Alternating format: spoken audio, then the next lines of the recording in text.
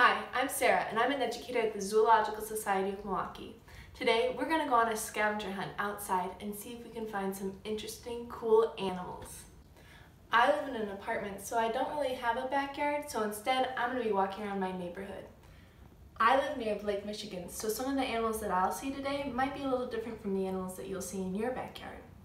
While we're outside, make sure that you have your observation goggles on, your listening ears, and you stay a safe distance away from animals. Today, I decided to go for a walk to the Lakeshore State Park. I love listening to the waves and songbirds, and it's a great place when it's nice and warm. First animals I saw while I was on my walk were geese. I saw 2 parents and 6 babies. Fun fact, a group of geese is called a gaggle. There were a lot of birds on my walk, but one that really caught my eye was the tree swallow. They have a beautiful blue-black back and a white chest. If you need help identifying a bird, go online to the Cornell Lab and use their bird guide. I also saw some bumblebees. I wasn't close enough to get a video of them, but I did get close enough to what they were eating. Dandelions! It's a very important food source for them in the springtime. I've also seen a lot of these red-winged blackbirds while I've been walking this spring. They are so much fun to watch, and I love how this one just hops on down from its little post.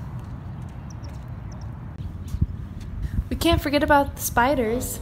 This spider web was glistening in the sun as I passed by. I was so excited when I saw this rabbit. Some fun facts: rabbit teeth don't stop growing as they get older, and they can jump as high as 3 feet in the air. Okay, this is a hard one. Can you see an animal in this photo? It's an American goldfinch. You would never guess by its bright yellow coloring that it would be good at camouflaging or hiding, but it did a pretty good job here.